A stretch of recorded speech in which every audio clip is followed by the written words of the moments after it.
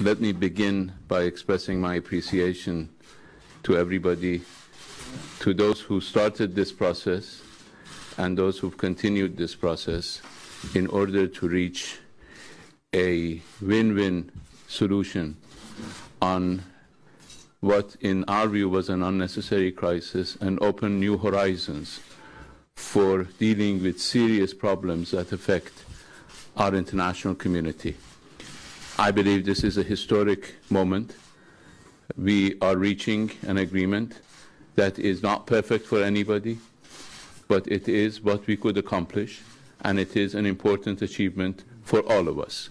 Today could have been the end of hope on this issue, but now we are starting a new chapter of hope. And I think we all know that the decision we are going to take today is not only on Iran's nuclear program, but it is much, much more than this. It is a decision that can open the way to a new chapter in international relations and show that diplomacy, coordination, cooperation can overcome decades of tensions and confrontations. I think this is a sign of hope for the entire world, and we all know that this is very much needed in these times.